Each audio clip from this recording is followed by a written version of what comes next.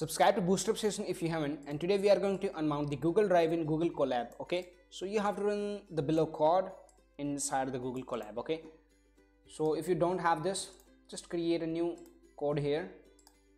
In here you have to just copy and paste this code.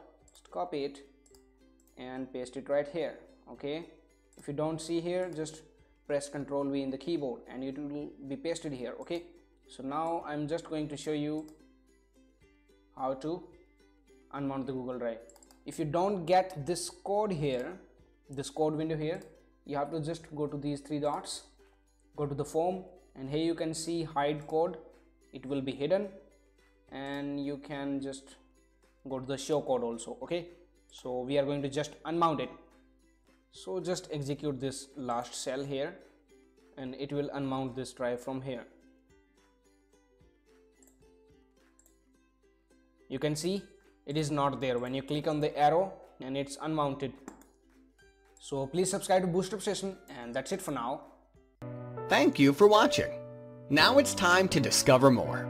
Simply click on the screen to subscribe to our channel and watch another video to discover more.